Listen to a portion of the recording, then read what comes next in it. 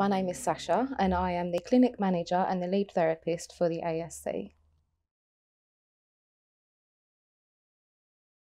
I first came into therapy back in 2010 when I started to work with adolescents for a charity called the Youth at Risk.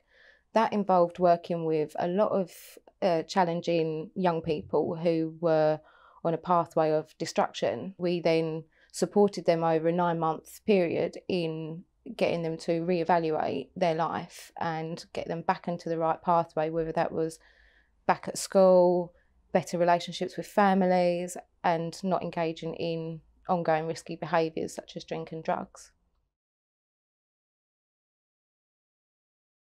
My particular area of interest is suicidal thoughts, ideation, as well as self-harming behaviours. I'm particularly interested in self-harming behaviours because I find the area quite fascinating.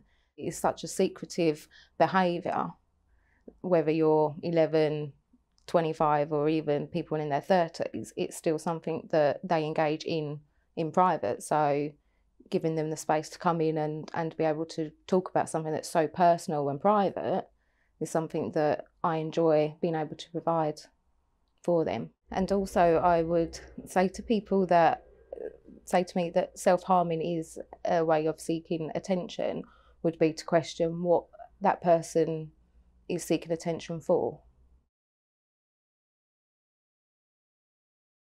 I would describe my style as quite unique and authentic, not one size fits all in the therapy room, and trying to stay with just one approach may not necessarily work for everyone. So in a counselling session, if I feel that an individual would work better with having some CBT techniques, then I'll work with CBT techniques. If, for example, they come in for relationship issues, I might use stone therapy, or I could end up doing some creative work on the boards in the room.